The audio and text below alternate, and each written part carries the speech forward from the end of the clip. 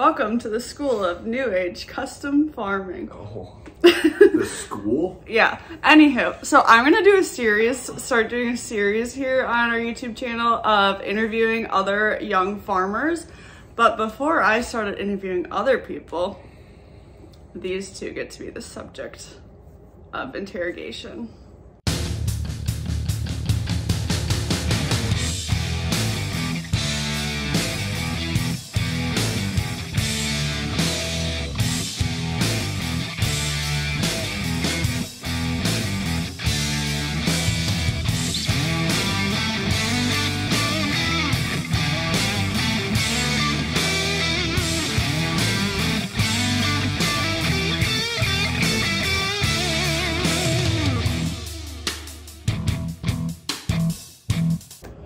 So boys, please start by telling me about your egg story.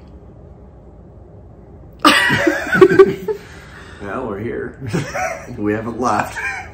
We're not allowed to do anything else. No, I'm just kidding. We started working on the farm and we haven't ever quit. No, like what's the story of the farm? Like what you guys all do? They're so annoying. Okay, how did Elsing Farm start? I don't know, I wasn't around. Do you have the history of Elsing Farms? Do you guys know anything? No. No. Okay, well, I actually don't. Elsing Farm started in 1865, according to what information your grandpa and dad gave me for the website. Okay. What else do you guys know about the farm? I think it was given, the plot of land was given for being in the Civil War. The second 40 was. The first 40 was bought or settled or whatever. And the second 40 was given for instead of paying for fighting in the Civil War. That's the information we have. Okay, and then we love war.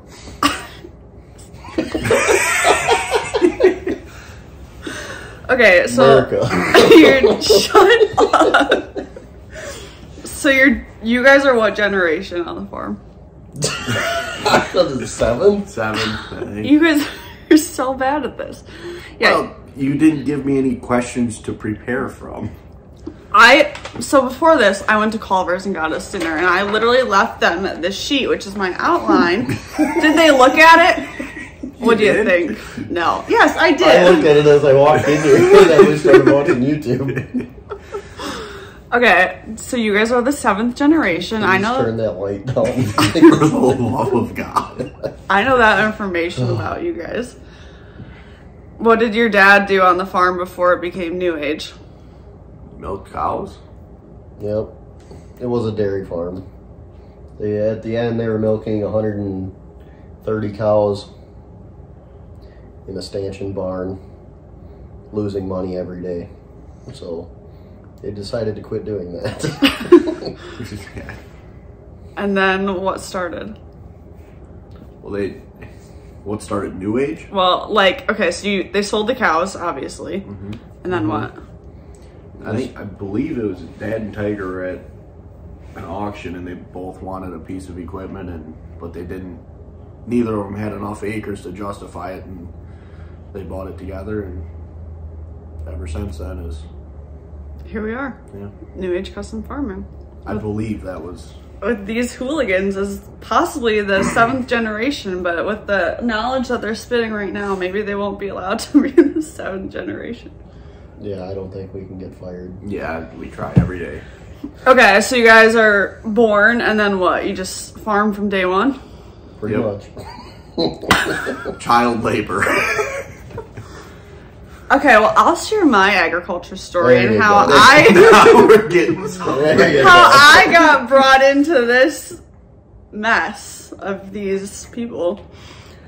So Avery, how did we meet? Let's start with that, and that's how I became involved. Yeah, her father came to me and told me that he would pay me weekly large amounts, large lump sums of money in order to date his daughter. If that's the case, then why did you ghost me after 2 weeks? Because the money wasn't worth it. Came back and started paying more. I I had to call him. What's the next question? Well, No, we had to renegotiate. That wasn't.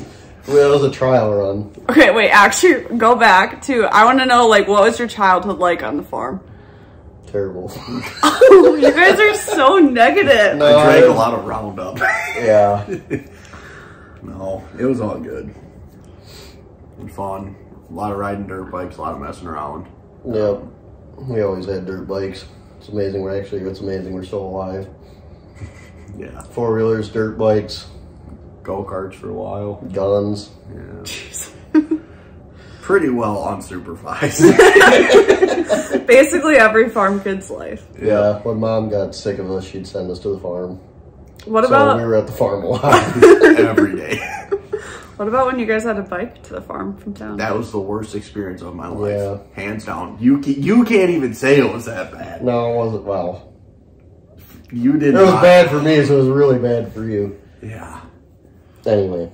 Okay, so you've always been part of, like, on the farm as kids, like you were always there. Mm-hmm. Okay, so then in high school is when Avery and I met, but my ag story starts not like theirs. I was not born on a farm or into a farm family. My grandparents had a dairy farm, and then that was really it. When my grandpa had passed away, they sold the cows. We still had the farm, but that was really my own, like, only intro to agriculture until high school when I joined FFA, and that's when I met Avery at an FFA field trip when we had to haul garbage back to the high school. Do you remember that? Yep. What'd you do? Throw Emily in the back of the truck or what? No, Telford paid me to. Nobody's paying you to have me in your life. Everybody's paying. No.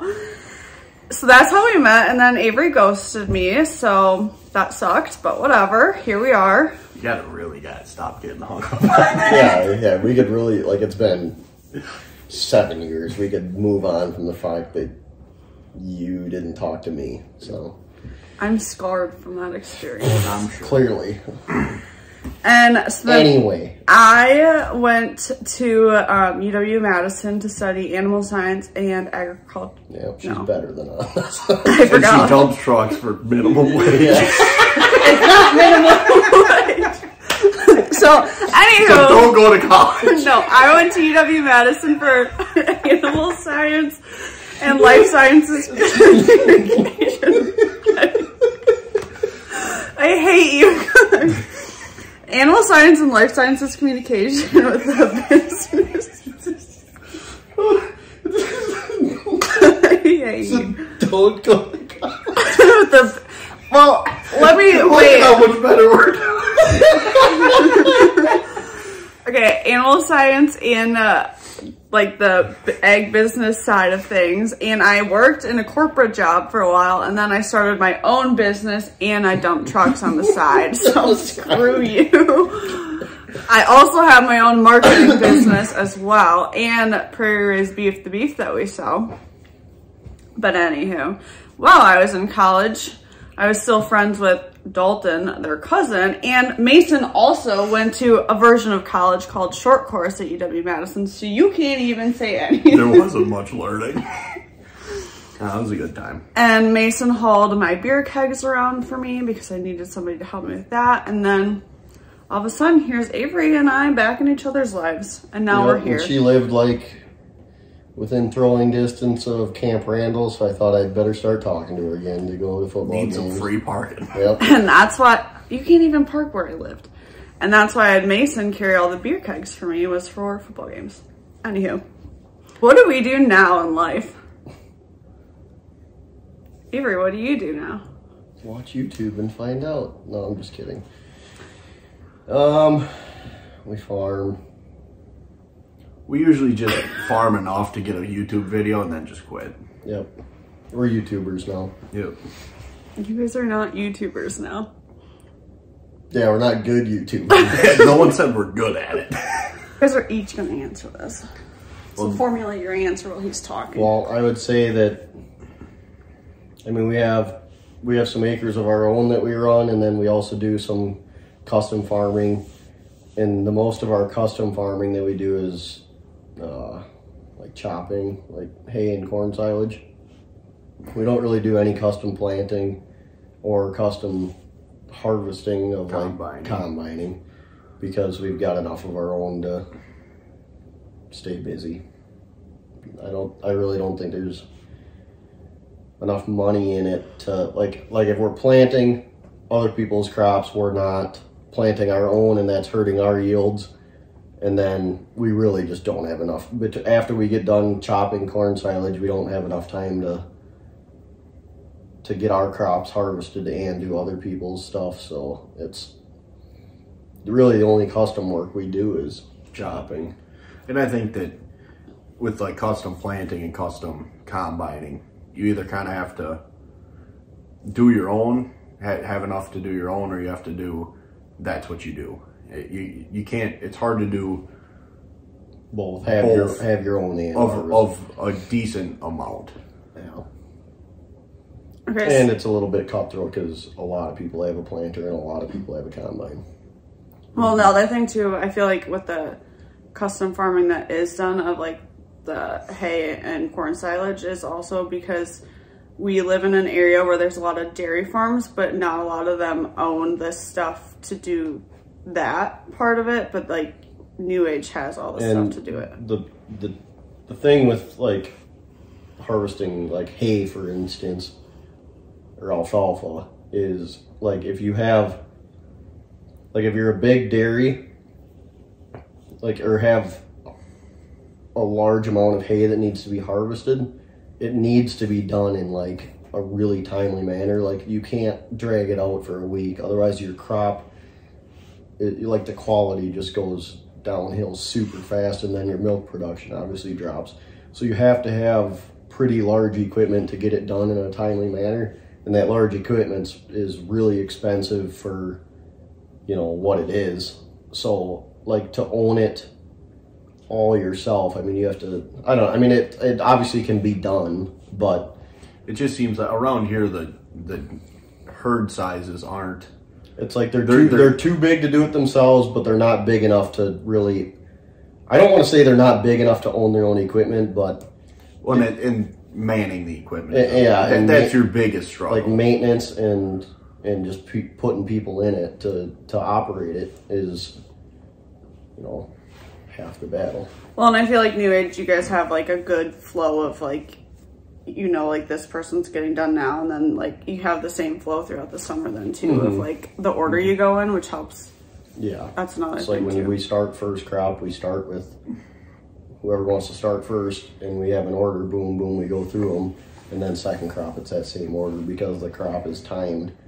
It got mowed 30 days ago, 30, you know what I mean, so you kind of bang them out that way, but that changes once in a while, but for the most part, it's pretty close. Okay, besides having New Age and working at New Age, what else do you do for getting some coin? So Mason and one of my classmates, Brandon Sprecher, and I bought out a local guy that had a custom spraying operation, so we bought all his equipment from him, and then that's what my business partner Mason and I's business partner Brandon did, was run that guy's spraying business. It's Eagle Valley Ag. He ran the spraying division, so when it came up for sale, we all kind of talked, and we bought New Age's sprayer from New Age, and then we bought all of their Eagle Valley's equipment too. And so now we have a custom spraying operation that we also run in the summer, and that's my job in the summer, is doing that.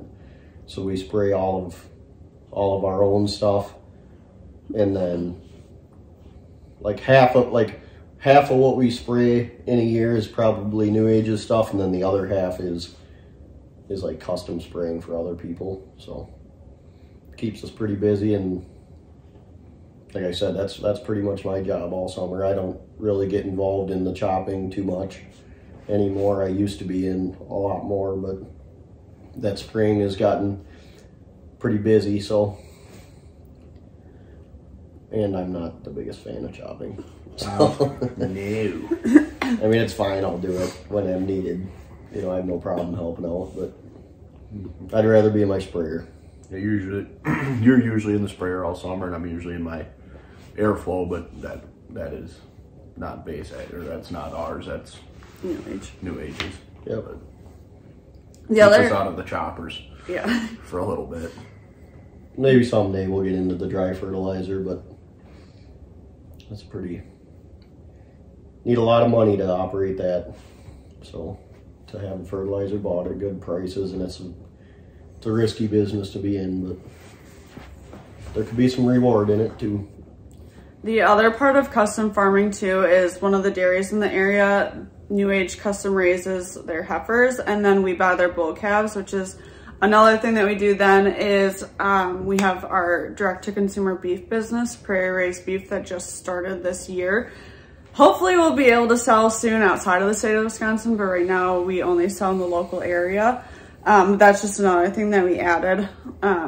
My thing that I like to do is talk to consumers about agriculture, so it's like my way to also do some of the things that I like. And that was, the Prairie Raised Beef stuff is kind of cool. It was, you know, it was off to a little bit of a slow start because, I mean, you just got to get in with people, you know, it's people, creatures of habit, that's what I'm looking for. So it's, you know, it's hard to try new things, you know, when you are happy where you're at, but I would say those Christmas bundles you did worked really nice and sold quite a few of those, I would say, and it's kind of taken off now, so I think it's going to be cool. It's a good opportunity. I have some other things related to that I want to do, but I have to build up some capital before I can start that, so we'll talk about that when I have some more money to do it. Yeah, so buy beef. Yeah, or just watch Eat this beef. YouTube channel too, that helps. But the whole point well, I'm not giving you guys money for tractor pulling parts just yet. Anyhow. We're the content creators here. Without us, you don't have anything. Well, I have a lot of headaches with YouTube too, so. Anywho, the whole point of like this series that I want to do though is talking about how like young people in agriculture, I feel like there's such a stigma of like when people learn that we're farmers or hear that we're involved in agriculture. I made a TikTok about this today. I was in my marketing class in college, which was in the business school, and I like said that I was an animal science major, and the people looked at me like, what the heck is that? And like don't understand agriculture at all. So I feel like when people hear that like young people are in agriculture, or like if we talk to anyone on the street that's like our age, a lot of them don't understand agriculture at all and just think like farmers are, no offense, but old people, old guys, and they don't understand that like young people can also be farmers, but we also have like interests outside of agriculture and stuff, and like we're normal people. So anyhow, the whole point of this is to show that there are young people in agriculture and we're also normal people. So I have some rapid fire questions. Well, first of all, what are your guys' interests outside of agriculture and like off the farm? Bush light. Yeah. Drinking beer. Yeah. And wasting bullets. So. Yeah. We do a lot of tractor pulling, as you see in the YouTube videos. Side by siding. Yeah. We got Rangers and Razors and snowmobiling if it actually ever snows. Well, it snows, but then it all rains and then it melts and then it snows and it melts. And so that kind of sucks, but boating. Get out the pontoon in the winter, in the summer. Let her rip. Yep. Yeah. Not really into fishing. Don't have the patience for hunting. So. No, absolutely not. My interests off the farm include shopping, drinking wine, going to fun restaurants, more shopping, more drinking wine. No. Like going to yoga. Bothering Avery. Bothering Avery, going to yoga. Like I am big into fitness and stuff as well, cooking. So like, yes, we're involved in agriculture, but we also have normal interests. Anywho, we're into fitness too. You guys are not into fitness besides huge into the fitness. Fitting that Culver's in your mouth, in your gut. Okay, rapid fire question.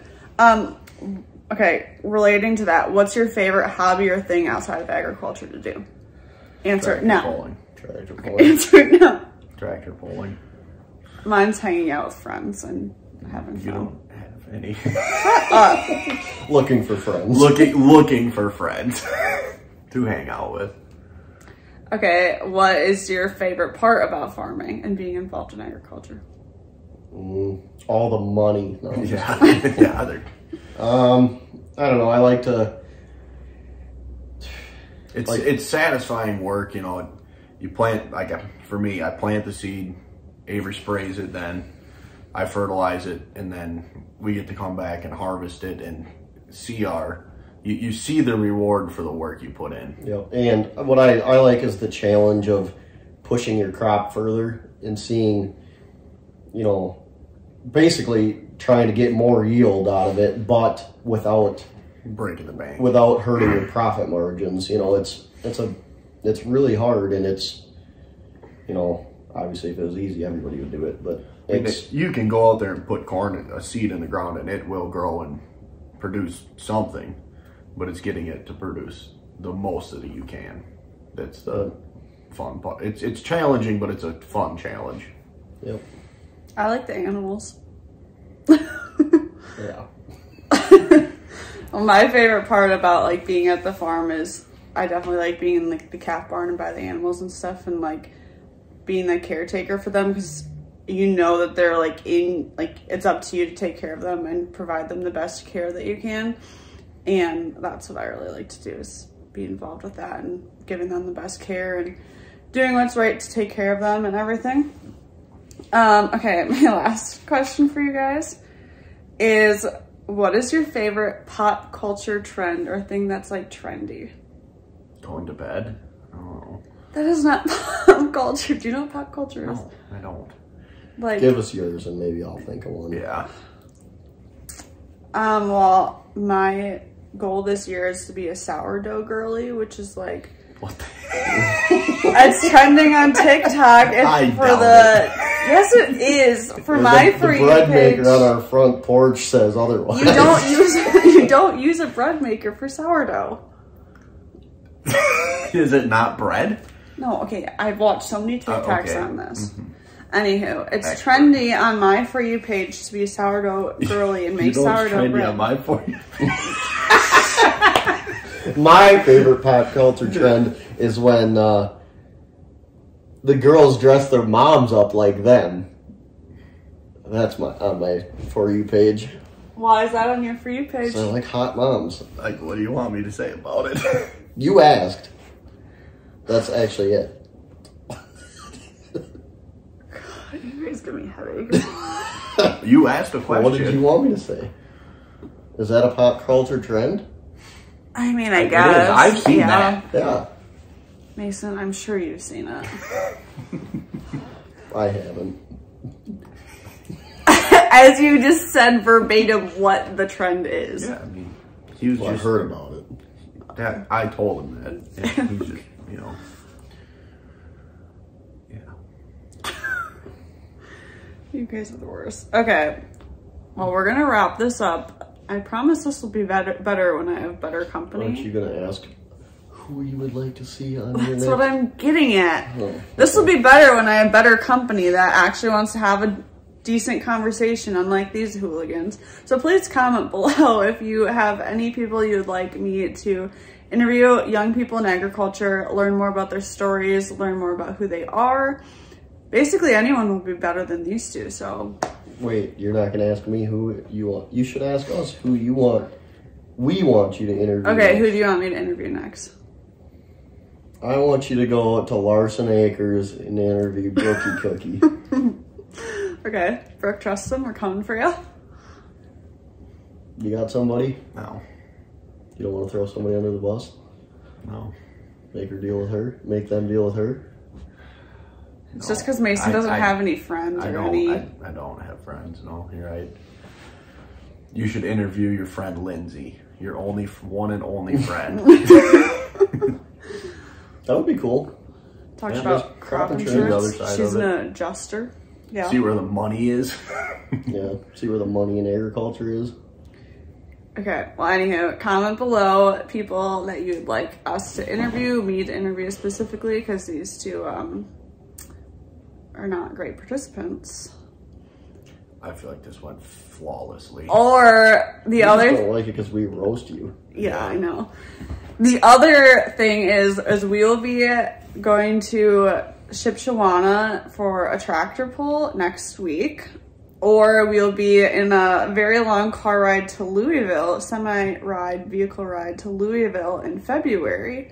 So if you have any questions you'd like us to answer in a Q&A video during any of those long drives, leave them in the comments below and I'll force these two to answer them.